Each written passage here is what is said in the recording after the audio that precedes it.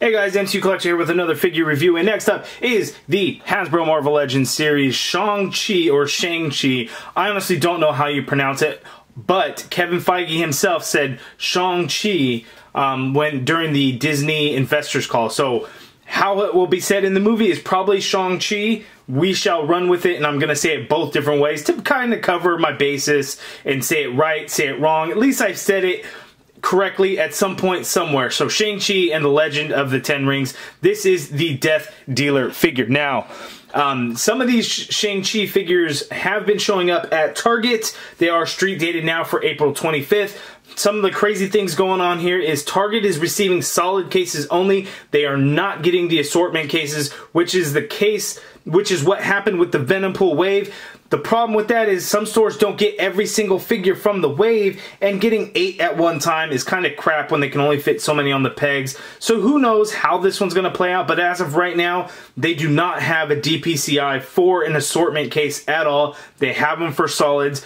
But if you go into store Death Dealer and Xialing, these two figures are actually listed as online only, which is why I purchased the two of them on eBay, and I will take my chances on finding the other figures in the store.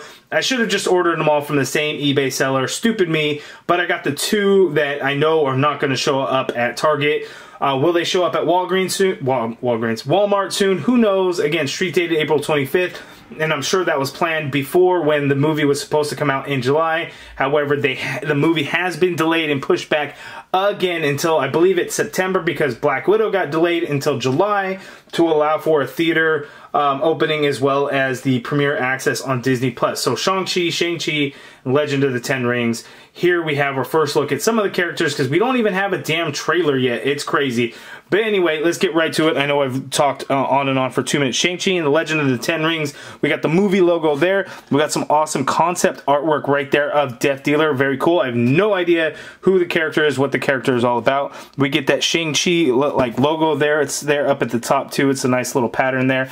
And of course, the Build-A-Figure here is Mr. Hyde, like Dr. Jekyll and Mr. Hyde. There is a look at the Build-A-Figure there. All the figures in the way. So of course, Shang-Chi, Wen Wu, Xialing, Death Dealer, the Civil Warrior, the Gamerverse Contest of Champions, and then we have the Tony Stark AI, which is just an Iron Man figure with a new Tony Stark head sculpt. The bio for Death Dealer reads, Death Dealer is one of the most formidable opponents Shang-Chi has ever faced. Interesting. Very, very interesting. I think this may be the best looking figure of the wave. I know when it comes to MCU figures, it's a toss-up on, you know, the figure design, the character design. A lot of people don't like them. I love them. I have not had an MCU figure in so long. We have the Children of Thanos, but essentially those are all reissues or repaints. And then before that was what? Black Widow? So it's been long overdue for me to get some movie figures. So here we go. 3.5 minutes into it. Let's get started and take this thing out of the package. Little zoom in action so you can kind of get a better look at that Mr. Hyde Build-A-Figure. There it is. Okay, so here is the Death Dealer figure out of the package, and here we have what is the left arm to the Mr. Hyde Build-A-Figure, and this looks to be the Joe Fixit Gamerverse Hulk Build-A-Figure with, of course, different hands, and you can see there lots of nice detail like the broken fingernails right there, or thumbnail. No paint detail, but we do get some shading in there for like the back of the hand because it's kind of hairy, and that's molded on there. Green suit, pretty cool looking. In terms of the accessories, we get a couple of interchangeable hands. So we have for the right hand, kind of like with the Ronin figure from Avengers Endgame, how we had the shuriken throwing hands. Here we have these dagger throwing hands. So that is pretty cool. You can see the translucent plastic there. So it looks like that's kind of glued on or maybe molded with it and then all painted. Nice silver there for the back of the glove. The daggers are painted nicely. We get a nice silver paint there, red around the handles, so that actually looks really good. And then here we also get another hand. This is for his left, so where he is holding the blade of the dagger and he's like ready to throw it. So here's kind of already thrown from his right hand. Here he's ready to throw it with his left hand. And then one cool thing on the back of the figure, look at that. He's got more daggers. Daggers everywhere. So that is a nice design. They do not come out though. That is just part of that little accessory clip piece there that is glued. One thing with the robe, it does not come off. Even though it looks like it could come off, it is glued there. I will not be breaking the glue on this figure. Maybe I'll get a second one to see what's up underneath and I can do a short video or do some pictures or something on Instagram. But in this video, I will not be removing that robe. And yes, it greatly hinders the articulation of this guy. Just keep that in mind. But let's zoom in and take a look at some of the cool things about this figure, because I think the head sculpt, the face or painted on face or face paint does look really cool. So let's check it out. Okay, so here we have our zoomed in look on Death Dealer. Now, I tried to Google and try to get some information as best that I can on the character from the comics, and I really couldn't get a whole lot of information. I guess he used to work for MI6 and was too brutal for them, so things like that, and Shang-Chi was hired, I think, to try and eliminate him. But there wasn't a whole lot of information that I can find, so I want to see, and I can't wait to see how the character will be in the MCU in the Shang-Chi movie.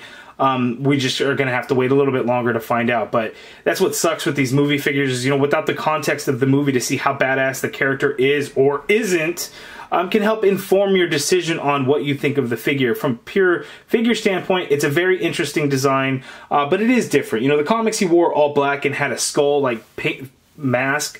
Or face paint, I guess, could be. But the MCU definitely changed it up, as you can see here, with the mask covering his face. You got the white paint, and then you got some black and red lines there. One thing that I really like is take a look at the eyes. It almost looks very creepy, you know, staring you down. And I really like the way that looks. I think it looks pretty cool. The paint apps of the eyes came out very clean. Looking at the rest of the head, you got this nice texture hood piece and mask, cowl. You got the ponytail there with that dark red band going around. Looking at the robes, we got a nice texture to it, as you can see, and we get some orange paint in there over the blue, and it goes throughout the lining of the robe, and it gets pretty sloppy on the back here if you take a look. You know, it's kind of bad. Looking here on the back, we get the knives are sheathed in there. That's not removable or anything, and it's fairly soft. You can kind of move it around, but nice silver paint and red there. These red bands there. These forearms are done in that molded gray metallic looking plastic that I think looks cheap, that I don't like. They should have painted it because they did silver paint on the back of the hand, but this is the plastic color, no paint. That's not much more, Hasbro. You should have painted it on both sides. And then the knee pads. The knee pads are that metallic gray plastic color that looks cheap. Should have painted it. Would have gone a long way. Looking here at the belt, you can see that is that original 10 Rings logo from the first Iron Man movie. So that is a nice little detail and touch. A little bit of silver accents in that belt as well. So I like the way that looks. One thing on the boots, and I don't know how well this will kind of come off on camera, is take a look at that logo there. I don't know what that is. It almost reminds me of like the Rough Riders logo. Rest in peace, DMX. I wasn't the biggest fan, but I did enjoy some of his music. But I think that looks pretty cool. I don't know if that's supposed to be like a DD for Death Dealer or what that is. But it's an interesting design in that it's on both of them there. So there is the closer look at Death Dealer. I want to take a look at that torso piece, but I'm not gonna cut open the robe. When I get a second, you know, I'd be willing to do it. I'm trying to think if this torso piece was reused from something, because that little bit that you can see kind of looks familiar.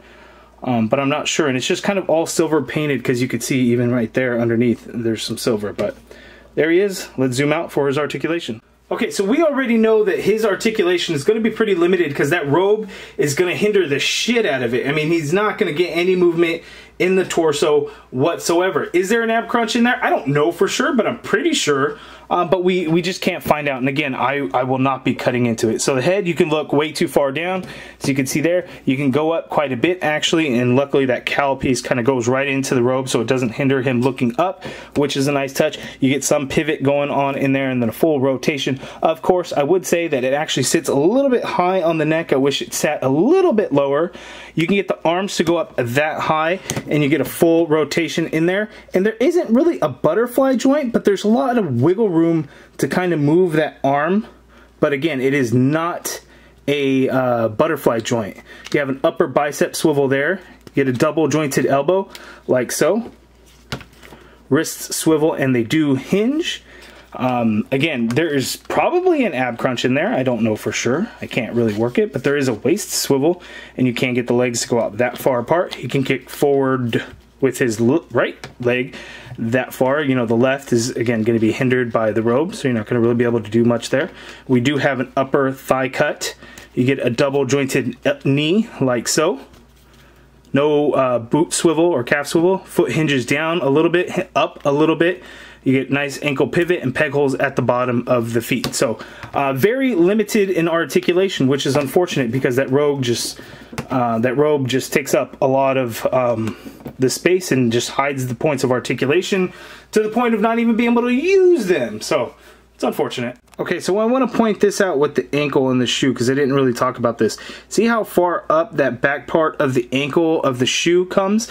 That greatly hinders the ankle pivot. So yes, you can get some pivot in there, but it gets in the way and then just kind of goes right back. So you really have to work it. So I don't know why the back part of that shoe comes up so high. So just keep that in mind.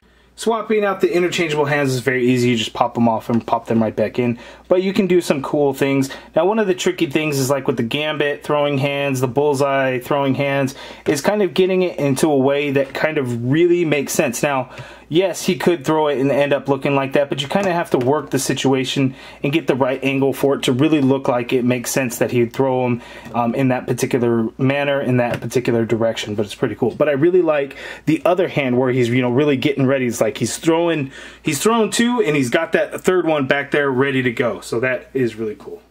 Okay, so while I do not have the movie Shang-Chi or Shang-Chi figure, I do have the comic version. So here is Death Dealer next to the comic Shang-Chi figure.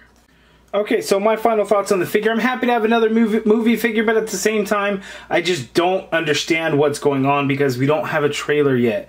That's the difficult thing. Now, I know these figures are not supposed to be out right now. There's a reason why Hasbro did not announce the Mr. Hyde Build-A-Figure or the Death Dealer, Xialing, Wenwu, and Shang-Chi figures because the movie was delayed. You know, this one was a pretty late delay that kind of came out of nowhere. There was just no time for any toy company, I would imagine, to course correct and pull these items from getting out onto the shelves. It was just too late. Stores, they were already probably in distribution centers ready to go. I saw a Lego set at my local Target already, so there was just no stopping it. So hopefully soon Disney will release a trailer. I would imagine they wouldn't wait until Black Widow, you know, in theaters to have the trailer open up before Black Widow. We shall see. I don't know, but in the meantime, you guys let me know down in the comments below what you think of this Death Dealer figure. What do you think of the figures? Chances are you've seen the leaks and everything online. You guys let me know what you guys think of the Wave. Obviously, the Build-A-Figure is going to be the highlight for many of you. I for one, am loving the MCU figures because I'm an MCU collector. That's my thing, right?